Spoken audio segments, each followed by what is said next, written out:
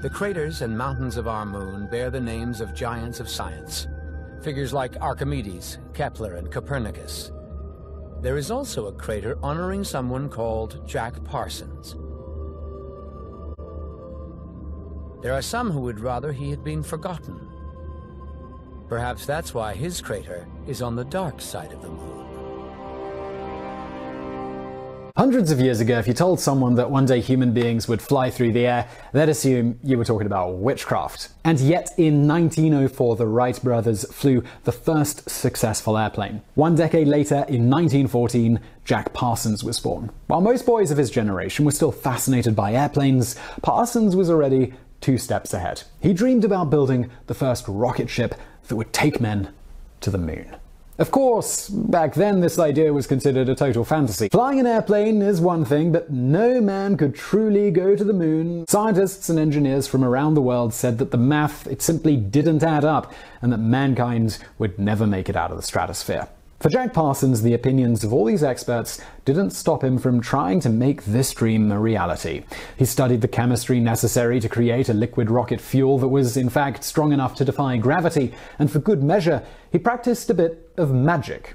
Yep, magic. His work would become the basis of NASA's modern-day space program. This is the story of the original rocket man, Jack Parsons. The whole story is so amazing, so remarkable. And this is Los Angeles. This is black magic. This is the founding of NASA, of Jet Propulsion Laboratories. Jack Parsons invented solid fuel rocket engines, the same rocket engines that would later power space shuttles to the moon and help the U.S. win World War II. He was a maverick rocket scientist, okay? He was also a maverick rocket scientist spiritually. This father of American rocketry was also an occultist, devoted to a path still widely misunderstood and feared. So the founding of modern rocket science is absolutely allied and connected with black magic. Only its detractors would call it black magic. For Parsons, this was his spiritual path, as it is for its initiates today.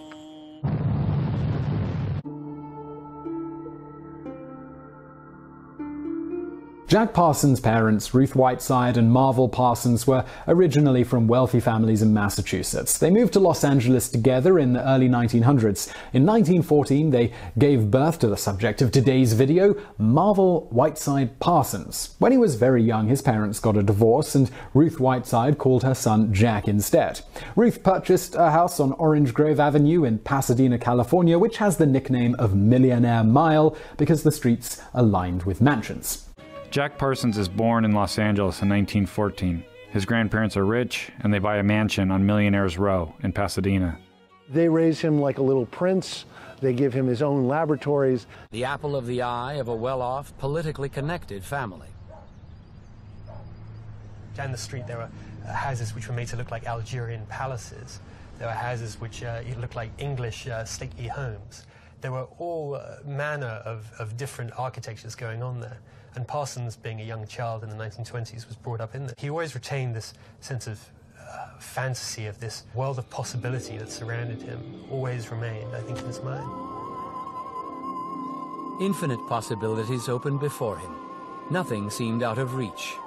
Young Jack dreamed of space and rockets. He would later say it was during this time he tried to summon the devil. And that one night, the devil came.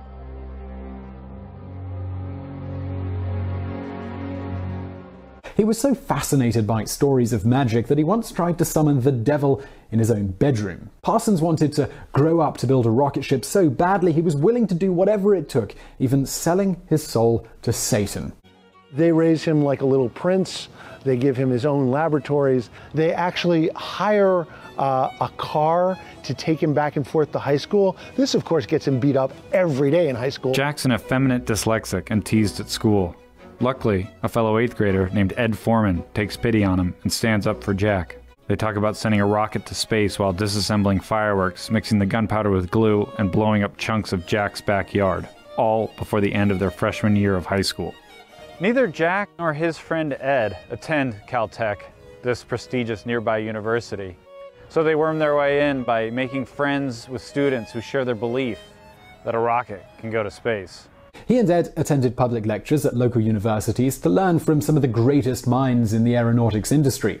They met a Caltech student named Frank Molina, who introduced them to his thesis advisor, Theodore von Karman. He allowed them to have access to the Guggenheim Aeronautical Laboratory, which had been abandoned after the Great Depression. Once they had access to the state-of-the-art equipment, they gathered a team of other graduate students at Caltech to help them build a rocket engine. As their experiments got bigger and bigger, they had to move out into the desert to an area known as the Devil's Dam in Pasadena.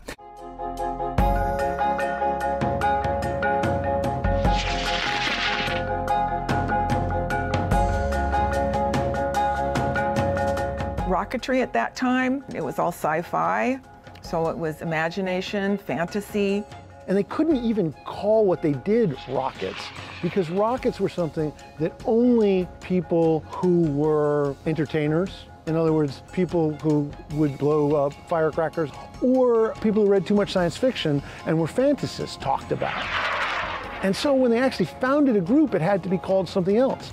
That's why it's called the Jet Propulsion Laboratory and not the Rocketry Laboratory at Caltech. They succeeded in building a rocket-fueled assisted takeoff rocket called JATO. Soon enough, the United States Air Force took notice in this rocket engine. Years later, this same laboratory would become the foundation of NASA. Administrator of NASA, Dr. T. Keith Glennis. But I should like to tick off a few items of the total mission, and among them one finds these. Expansion of human knowledge about space. Development and operation of vehicles capable of carrying instruments and man through space.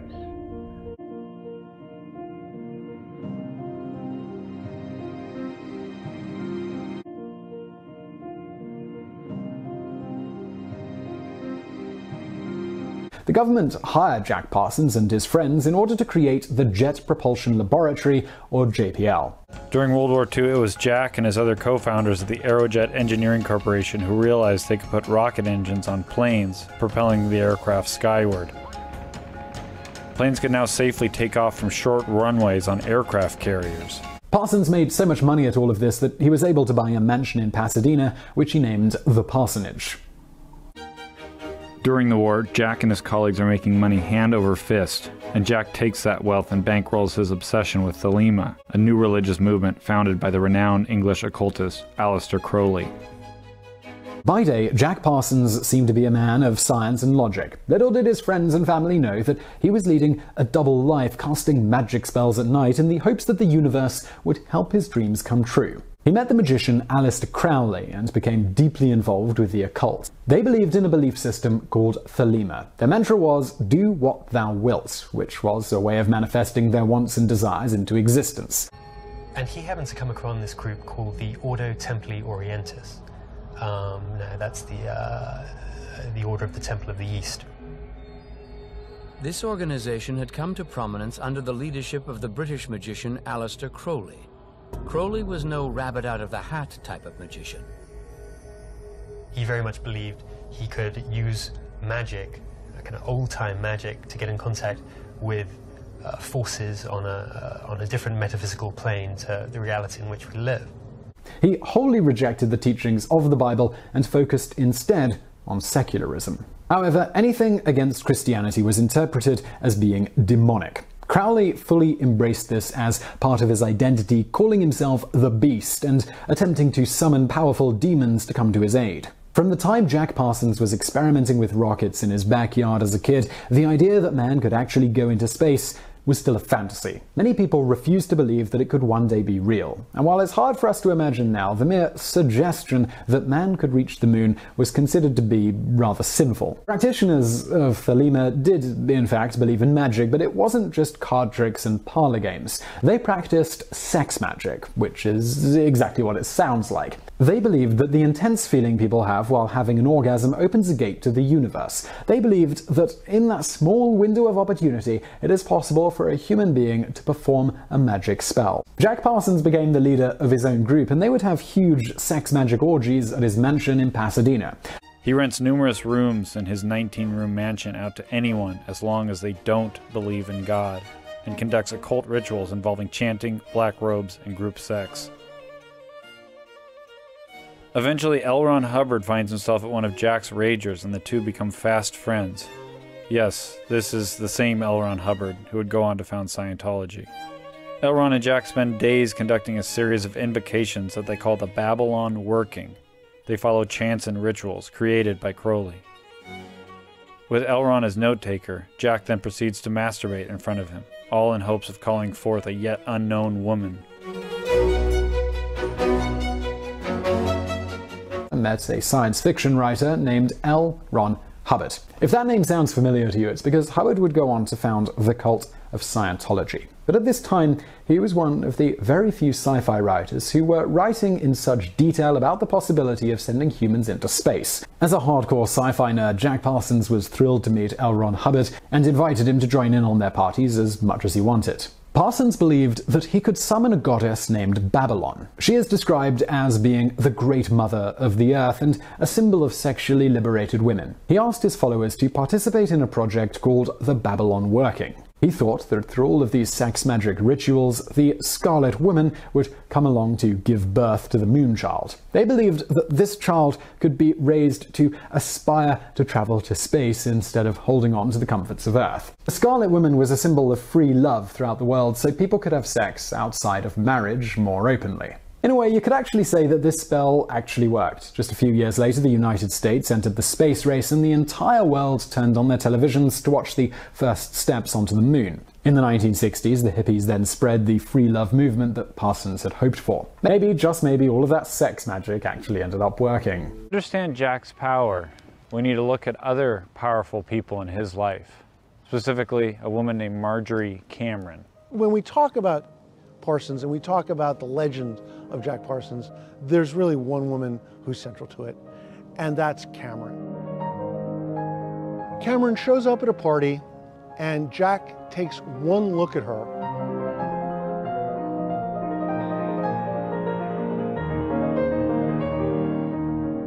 And says, "This is my witch woman." That's Babylon. That's the woman we were invoking. This is her. She's here. She just magically appeared at my house. He brought her into magic. She brought him into art. He met an actress and artist named Marjorie Cameron. Just like all of his other intentions, he had put his ideas about an elemental woman out into the universe, so when he met her, he believed that they were soulmates. Marjorie Cameron was more than a tad bit eccentric. She claimed that she had visions of the coming apocalypse, and she created artwork about her occult beliefs that would later become popular during the Beat Generation. Jack and Cameron's hard-partying lifestyle and interest in the occult became too much of a liability for his colleagues at Aerojet, so they buy him out for cheap. In 1951, Parsons' career was over and his marriage to Marjorie Cameron was falling apart, so they separated. Rudderless, Jack falls deeper into his alcoholism and drug use. Don't watch it.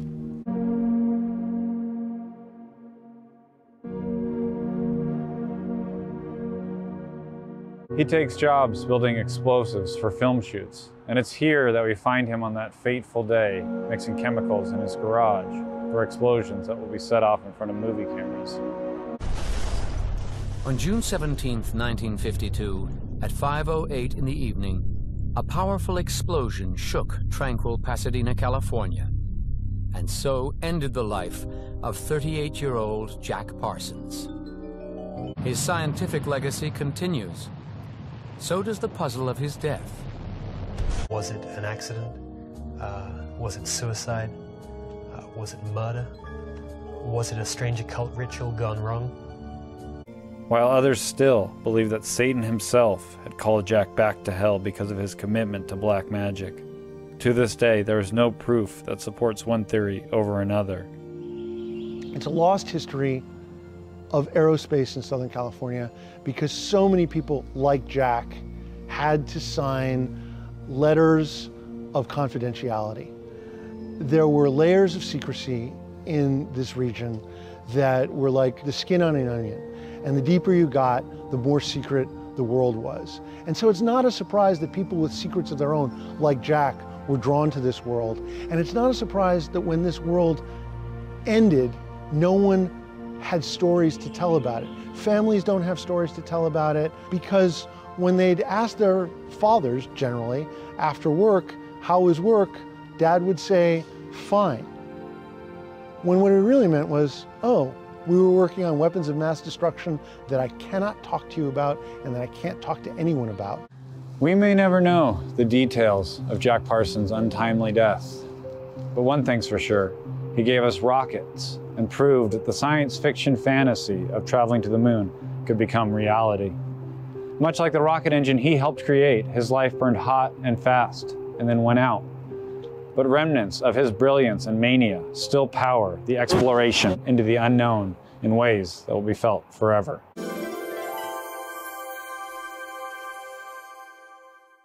On June 17, 1952, there was a huge explosion in a house in Pasadena, California. Inside was a man named Jack Parsons.